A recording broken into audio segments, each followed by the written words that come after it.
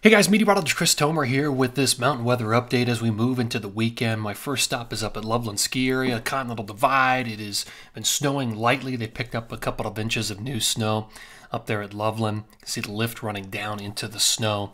I've got a couple more coming tonight into Saturday morning for Loveland, but potentially bigger snow, several inches coming Monday, Tuesday, Wednesday, maybe even beyond. Next week with a couple different storm systems that could impact Colorado. So the bigger snow would come next week, but this is nice to see a refreshing little snow.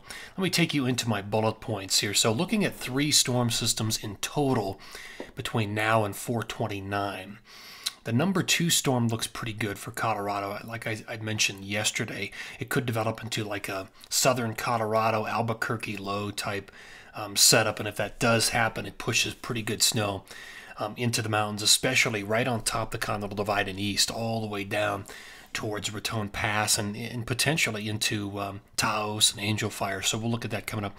The 3rd storm is interesting. It's going to drop straight north to south. A little retrograding action going on. So I'll show you what that looks like, and then we'll get a high pressure into May 1st. So let me just take you back here and show you what I wrote about this morning. ChrisTomer.com. So forecast, wind, freezing level, and snow. I did look at some wind forecast here. I did Quandary Peak in Colorado, maximum summit gust here. You can see the numbers. Pretty windy day today on Longs as well at 60, and then the numbers drop way off. I looked at Mount Superior in Utah, maximum summit gust. I also put snow amounts on there, and this would be relevant to Alta, Snowbird, Big Cottonwood Canyon as well. And I've got 4 to 8 inches this afternoon, tonight, into tomorrow morning. Another 1 to 2 tomorrow, and then another 4 to 8 coming on Monday, and there could be, some snow beyond that as well. So we're looking really good. The pattern, it just doesn't want to quit. I looked at the freezing levels, the max and mins each day, so you can see where it starts in the morning and where it ends up in the afternoon. The Wasatch right there. Things warm up 23, 24. You can see that. So for example, the maximum level of the 32-degree line in the afternoon is 10.2. At night, it falls back to 8,000.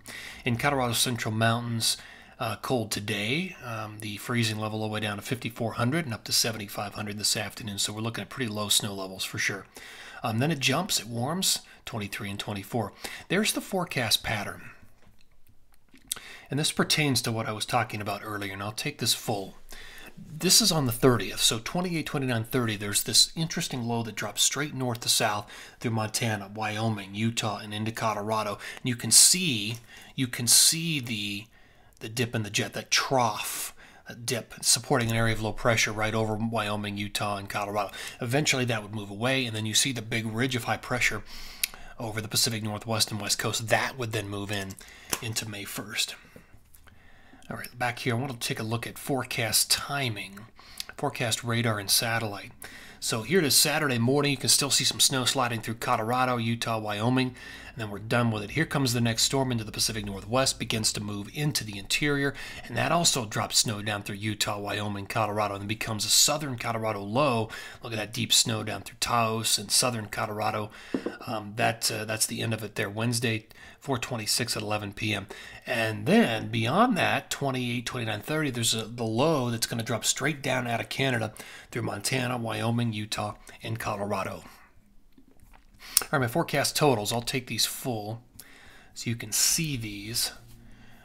So 421 through 423, there's the snow that's going to hit the Wasatch, another 4 up in the Tetons, and potentially up to 6 inches in Colorado. All right, now the second period. This is 424 to 430. Another 4 or more in the Wasatch, could be more. 2 at a minimum for the Tetons, probably more. And in Colorado, now this is the combination of that southern low plus the one that's going to drop in from the north. We could be looking at a foot, maybe more in some locations, especially right up on top the Continental Divide, north to south. Less as you were to go west, and you can see the numbers drop way off across the western slope.